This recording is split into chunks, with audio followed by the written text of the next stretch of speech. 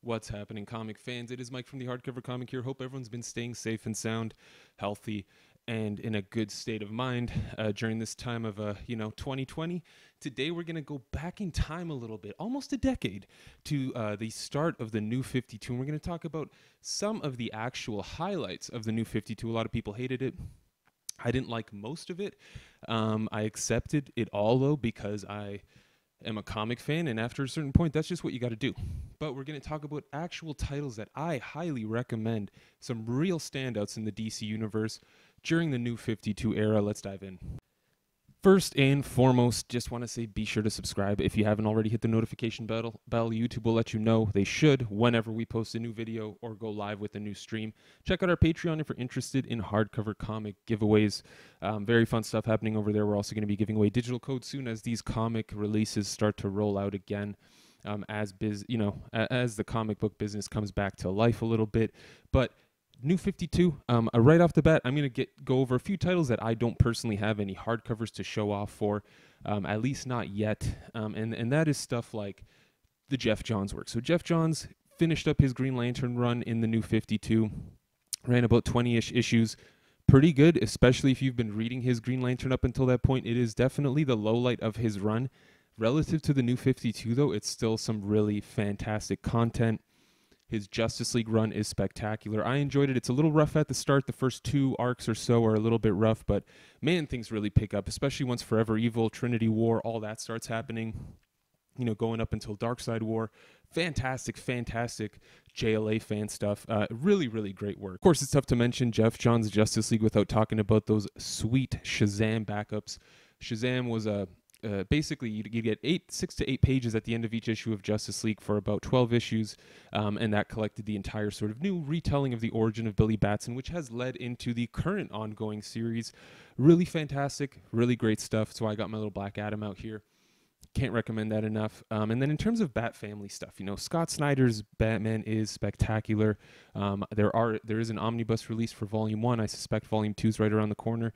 Batman Eternal has also gotten an omnibus release. I'm sure Batman and Robin Eternal will as well, which is very cool. I'm glad they're collecting all that stuff. If you're interested, the Hardcover Comic is now doing a book club. Check out the information about the Line app down in the description below if you're interested in joining. We are at 0 year right now. It's been a ton of fun. Everyone's really digging it. We're all surprisingly really enjoying the second time around rereading Scott Snyder's Batman. Fun little experiment. Feel free to join us. But Batman by Scott Snyder was excellent, and that includes everything. Batman Eternal, Batman and Robin Eternal, that was included.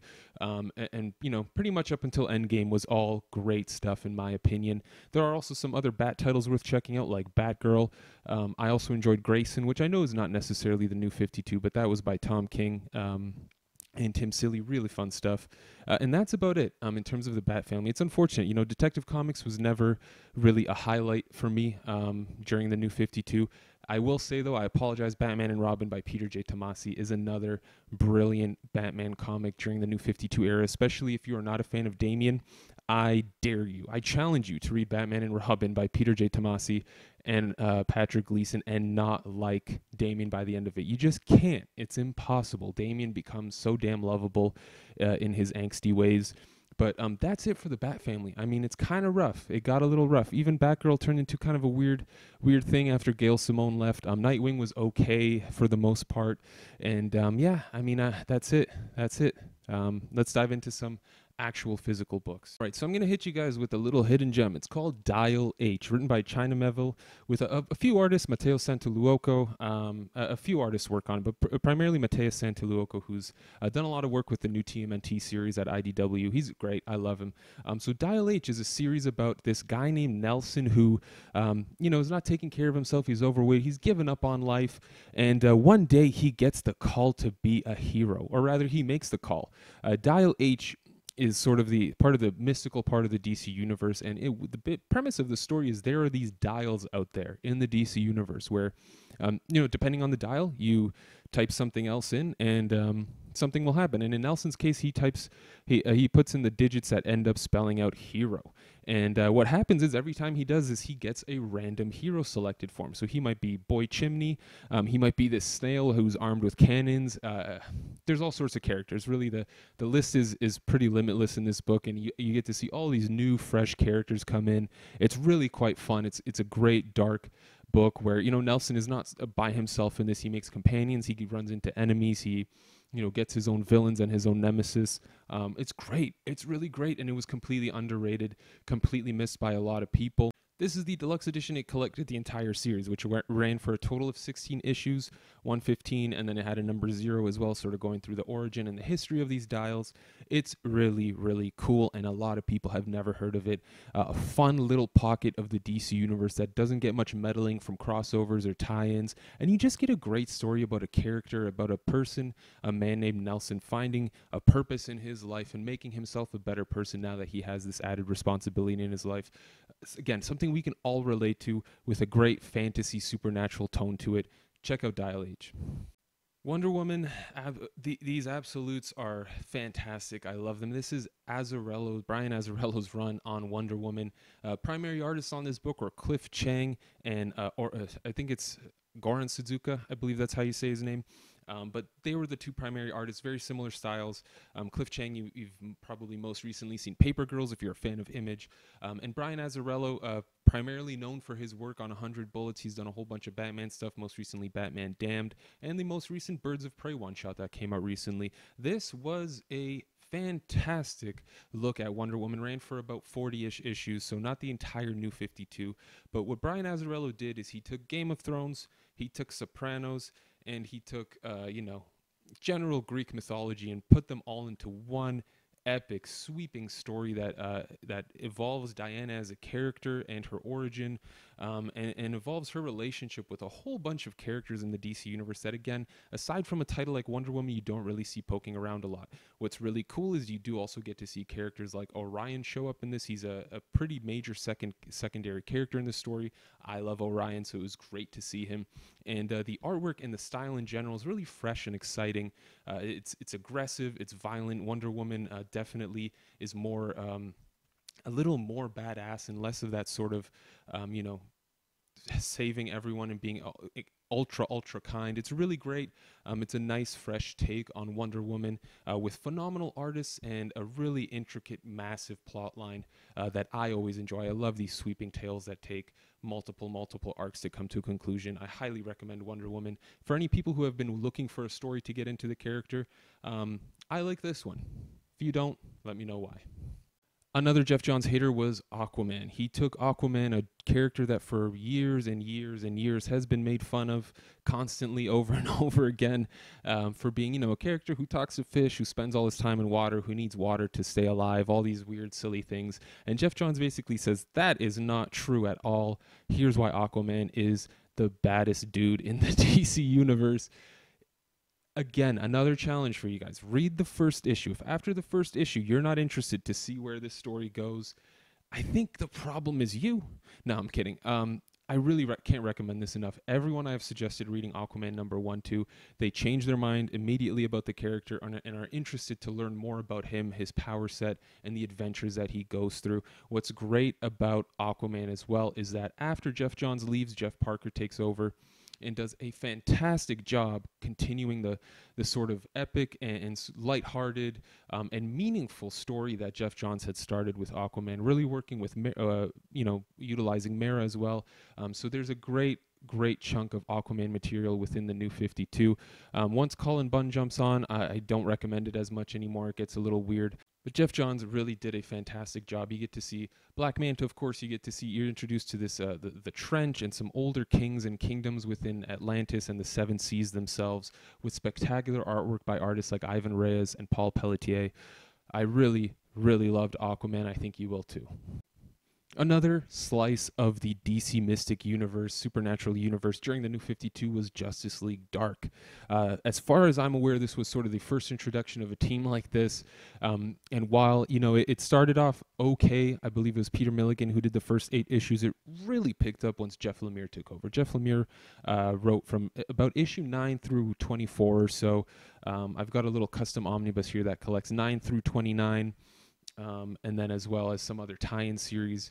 Basically, the Justice League Dark was a team formed to undergo the mystic problems that the regular Justice League can't take care of. As we all know, Superman's biggest weakness is magic, and so that means you got to get other folks involved, of course.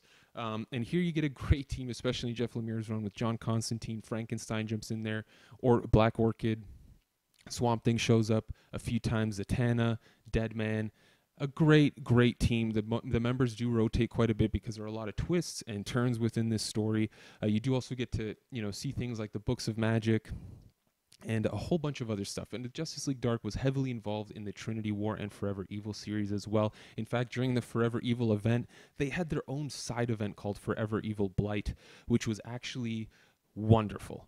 Really great event. I thoroughly enjoyed it. After Jeff Lemire, I believe it was J.M. DeMatteis who took over, and he did a great job. He also wrote things like Phantom Stranger, the Pandora series. There was some Constantine tie-ins. It's really cool. If you're interested in the mystic side of the DC universe, Justice League Dark is a great place to start, and I'm sure you'll be sold on the Jeff Lemire run. Check out issues 9 through 29 at least, along with all the tie-ins for Forever Evil Blight.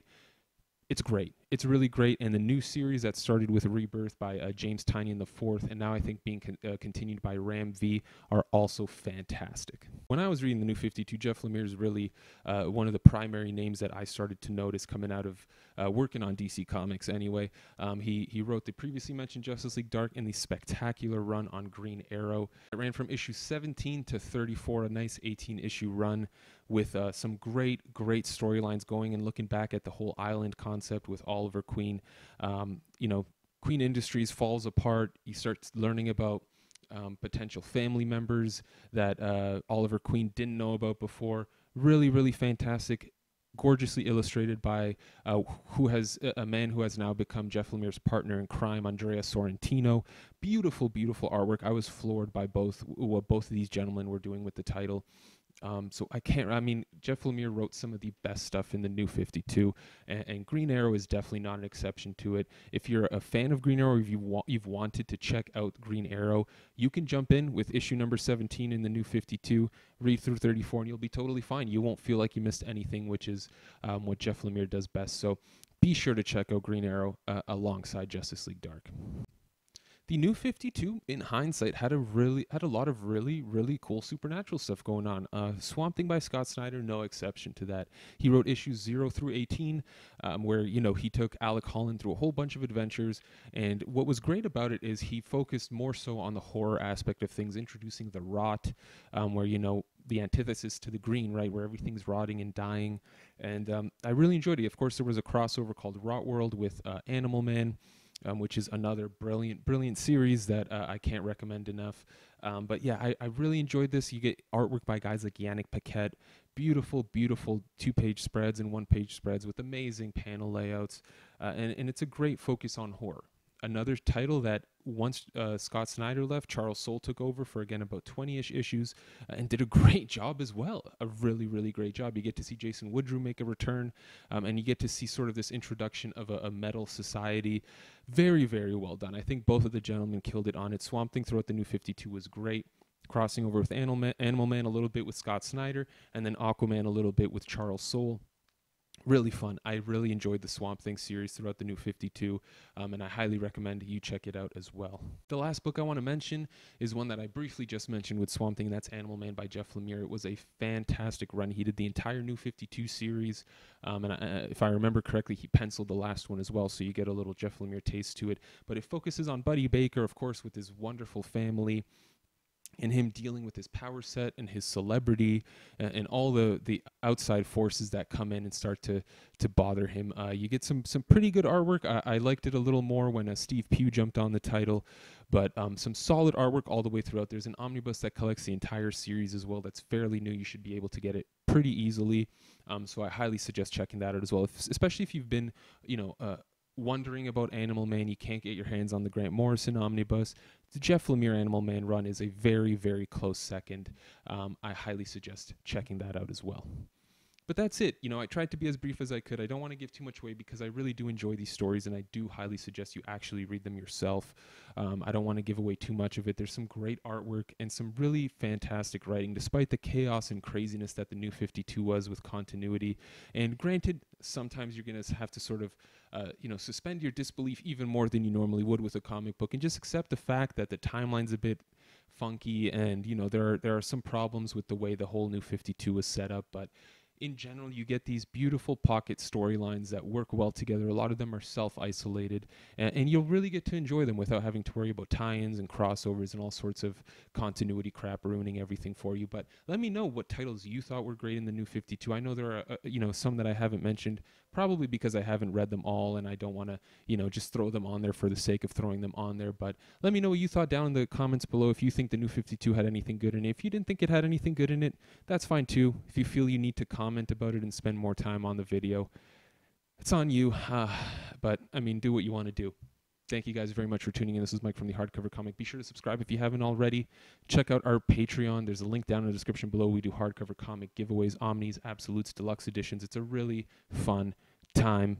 Stay safe, everyone. Until next time, you stay classy, Internet.